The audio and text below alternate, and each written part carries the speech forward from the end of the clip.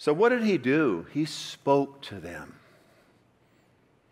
Man, in the middle of great crisis, in the middle of great uncertainty, in the middle of great fear, we need to hear his voice. Speak, Lord, speak. So I firmly believe in what I read here, and I firmly believe that it's for us today, and I firmly believe it can make a big difference no matter what your fear is. I think it makes a big difference in people that think that they don't have any fear and they're afraid to admit that.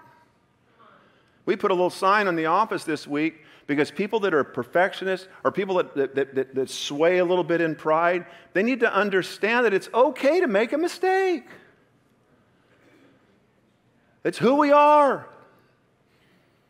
So Jesus is not going to condemn them because they thought that he was a ghost.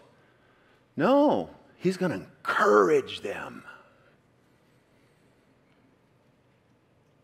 But immediately he spoke to them. This is what he said. Take heart. It is me. It is I. Take heart. This is a fascinating word here, you guys. The reso in the Greek. It means take courage. You don't have any. Take it from me. Come on. Amen. Don't be letting the fear counsel you or console you or paralyze you or have you do something that you were never supposed to do, but instead just like cancel that culture and say, give me your courage. Give me your courage. And I'm just going to let you know something. This is where I've been living.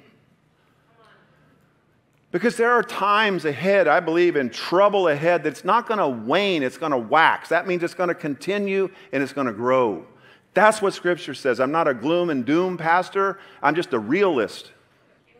And so when I see this, I'm like, I need that. I need him. I need not to wallow in my fear. I need not to wallow in my doubt or my concern or my frustration or whatever it is. I need to hear him come across that storm, come across that water, come across that circumstance, say, hey, take heart. It's me.